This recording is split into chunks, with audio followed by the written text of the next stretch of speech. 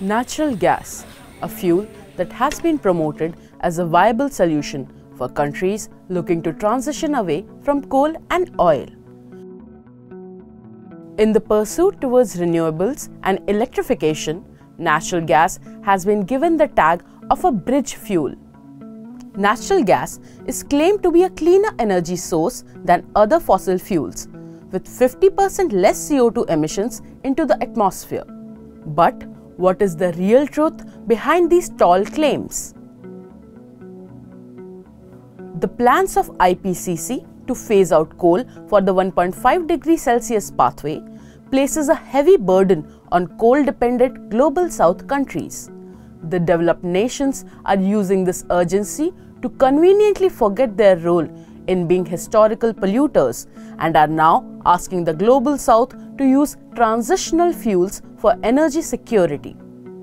But let's get some facts clear about natural gas. Firstly, from a climate standpoint, coal and gas are compared by assessing their life cycle greenhouse gas emissions. A life cycle assessment evaluates all the emissions throughout the coal and gas supply chains from extraction, processing and transportation to end use. Comparisons based only on end use combustion might paint an incomplete picture of the total GHG emissions.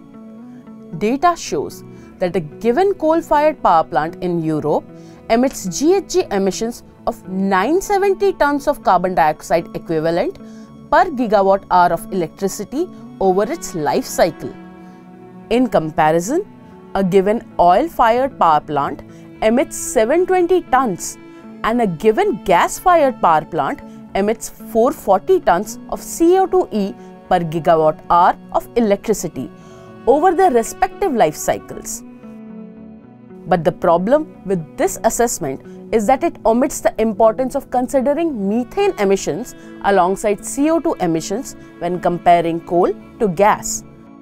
The primary component of natural gas is methane, comprising 70 to 90% of its composition. Methane is the second most abundant GHG after CO2 and has a much stronger planetary warming effect. Methane has 28 times more global warming potential than that of CO2 over 100 years. Methane also traps over 82.5 times more heat than CO2 over a 20-year period. So, it is evident that methane has a strong near-term warming effect, unlike the long-term potency of CO2. But traditional climate models measuring the effects of methane over 100 years could end up overlooking its immediate heat-trapping potential, possibly skewing policy conclusions of natural gas versus coal emissions. Secondly, the Clean Air Task Force analysis of LNG shipments exported from the US to Vietnam and coal exported from Australia to Vietnam shows that upon usage of these fuels in the country, a gas-fired power plant emits 58% less CO2 from its stack than a coal-fired power plant. Again, they're not looking at the full picture. According to researchers, they are not accounting for CO2 emissions from gas liquefaction during transport.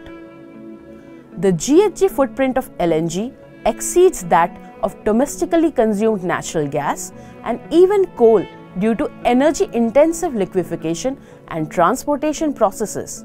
Moreover, the global average of methane leaks resulting in fugitive emissions in natural gas is said to be between 2% and 3%. This is worse for climate than the GHG emissions. All this, combined with the fact that methane emissions from the oil and gas sector are said to be vastly underreported, clearly shows that natural gas is not very clean as the agencies claim it to be. In the pursuit of cleaner energy, evaluating the true climate impacts of natural gas and coal remains crucial for informed decision making in the transition away from fossil fuels.